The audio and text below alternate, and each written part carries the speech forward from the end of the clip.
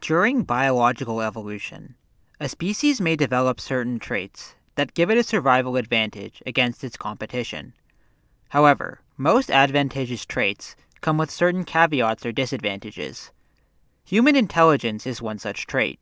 Our brains, which are relatively large compared to other species, give us exceptionally developed cognitive capabilities, allowing us to gain and preserve new insights about the natural world. This increased brain capacity has come at the cost of larger heads, which poses a serious danger for women during childbirth. Evolution's solution to this problem is that human infants are born relatively underdeveloped compared to other primates, and, as a result, we are dependent upon others for a relatively long time. This extended period of dependency also comes with a secondary disadvantage. Being dependent upon others reduces the need to become self-reliant and mature, and so many youth tend to cling on to childhood, even as they enter adolescence. Human societies are dependent upon its members becoming competent, and so important cultural strategies have developed in order to facilitate the transition from childhood into adulthood. Nearly every archaic society possesses some form of initiation ritual, with the intended purpose of transforming the child from his blissful existence into adulthood, and the responsibilities that accompany maturity. The need to initiate the youth is also a consequence of the fact that the cognitive evolution of humans has generated a body of information which must be passed on to the next generation. As Anthony Stevens writes, "With the evolution of culture, initiation rituals apparently became necessary because individual willingness to submit to the demands and disciplines of outer reality is not something which occurs automatically with the normal processes of growth. Initiation rituals are a religious phenomenon, which often involve invoking supernatural entities, and it is important to note the profound psychological effects such rituals have upon the participant.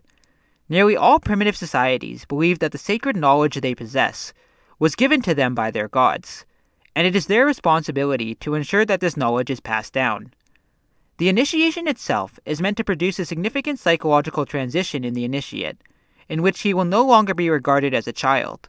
As Mircea Eliade writes, "The term initiation, in the most general sense, denotes a body of rites and oral teachings, whose purpose is to produce a decisive alteration in the religious and social status of the person to be initiated.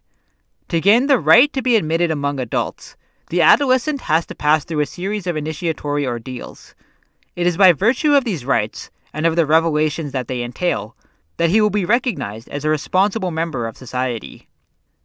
Initiation in primitive cultures has a specific religious meaning. Children in many pre-modern cultures are often not required to directly participate in spirituality, but the initiation marks the point at which the initiate must begin to adopt religion. Since religion and culture are closely bound together, this religious initiation is also a cultural one. Initiation represents one of the most significant spiritual phenomena in the history of humanity.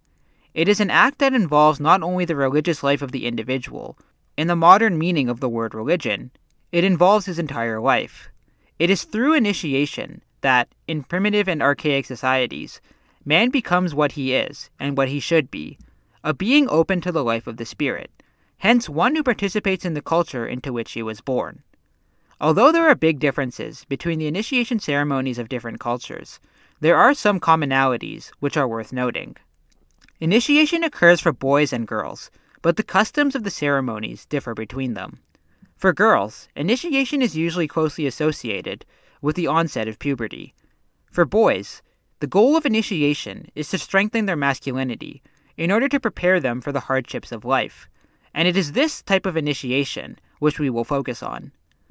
The preparation for the initiation involves learning about the tribe's mythical knowledge and the spiritual origins which emphasize the necessity of becoming a man and not relying on others. The psychology of this is described by Anthony Stevens in the following way. Traditionally, boys were prepared for the initiatory ordeal by frequent recitals of tribal myths and legends, which recounted the deeds of heroes of the past. These stories had the teleological function of establishing a gradient, along which the masculine libido might flow towards the goal of mature and responsible manhood. In psychological terms, the initiation is meant to pull the child from his psychic inertia and participation in the unconscious, in order to facilitate and bolster his own sense of self-conscious independence. As Erich Neumann remarks, the initiations enable young men to rise up in the scale and to perform various functions within the group. The trials of endurance are tests of the virility and stability of the ego. They are not to be taken personalistically as the vengeance of the old upon the young, any more than our matriculation is the vengeance of old men upon the rising generation, but merely a certificate of maturity for entering into the collective. Although initiation rituals may sometimes seem cruel and barbaric, in primitive societies they have an important psychological function, upon which the group's survival may depend. They represent a spiritual death and rebirth of the initiate, where his rebirth signifies the death of childhood and the strengthening of the masculine principle. In the initiation rites, the young men are, as it were, swallowed up by the tutelary spirits of this masculine world, and are reborn as children of the spirit, rather than of the mother. They are sons of heaven, not just sons of earth. This spiritual rebirth signifies the birth of the higher man, who even on the primitive level is associated with consciousness, the ego, and willpower. All of the features of male initiation rituals are geared towards this principle, as they tend to involve symbols which represent the importance of this transition. Fire and other symbols of wakefulness and alertness play an important part in the initiation rites, where the young men have to watch and wake, i.e., learn to overcome the body and the inertia of the unconscious by fighting against tiredness. Keeping awake and the endurance of fear, hunger, and pain go together as essential elements in fortifying the ego and schooling the will. The ritual itself often involves the recreation of an important myth in the tribe's lore. These myths often depict the teleological origins of the world, which, as we have noted in other videos, is actually a psychological allegory depicting the arising of consciousness, usually by representing the splitting off from the maternal unconscious. This makes sense since the goal of initiation is to promote masculine consciousness, while eliminating unconscious childlike behavior, and so the participants are required to ritually recreate the mythological origins of the universe. These ceremonies involve ritually depicting the death and rebirth of the initiate, to symbolize the death of childhood and the birth of adulthood. The majority of initiatory ordeals more or less clearly imply a ritual death, followed by resurrection or a new birth.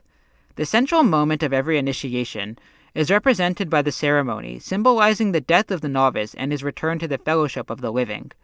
But he returns to life a new man, assuming another mode of being.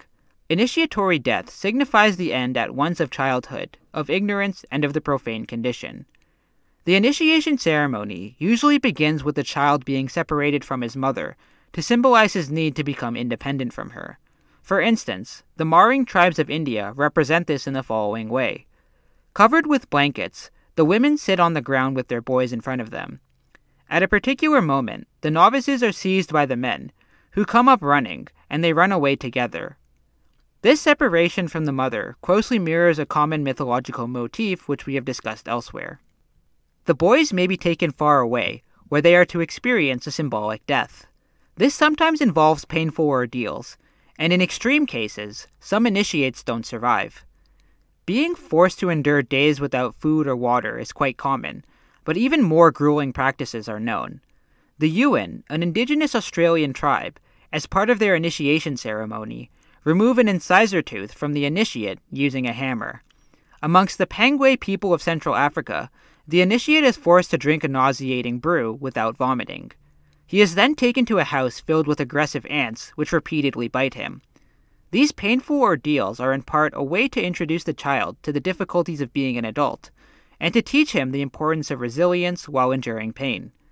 These ordeals may last a single night, or they may continue for several days, as important tribal knowledge and mythology is transferred to the novice.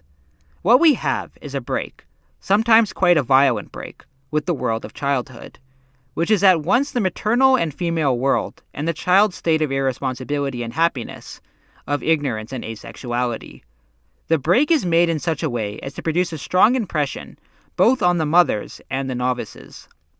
These ordeals, which represent the end of infancy, are then followed by the ritual resurrection of the initiate, at which point he is considered an adult, and trusted with the tribe's sacred knowledge.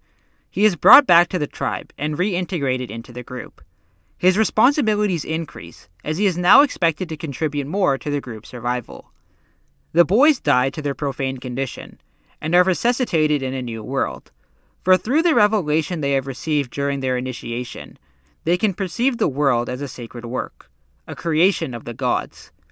From this point on, the initiates are considered adults, which usually means that they are trusted with more responsibilities, and are expected to contribute more to the group.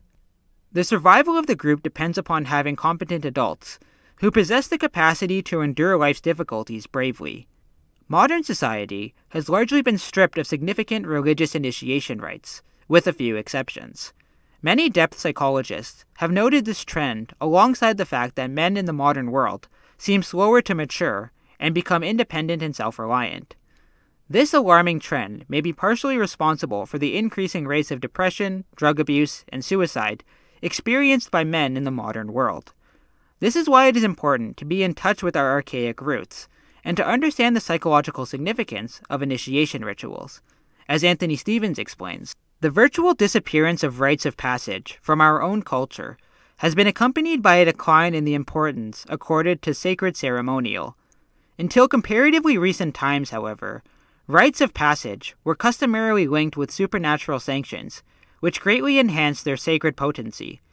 From the ethological standpoint, they can be seen as promoting effects which clearly possessed survival value for individual members of a population, and that they contributed powerfully to social cohesiveness.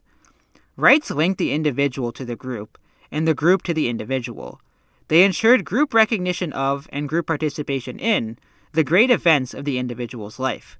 They heightened his consciousness of the transformation he was undergoing, and they made the transformation more inevitable, more likely to be accomplished, by giving the individual the courage to move on to the next stage ordained for him, and to overcome the regressive tendencies, which might otherwise turn him back towards immature patterns and dependencies, instead of progressing towards greater maturity. Thus, rites ensured the psychiatric health of the individual as well as of the community.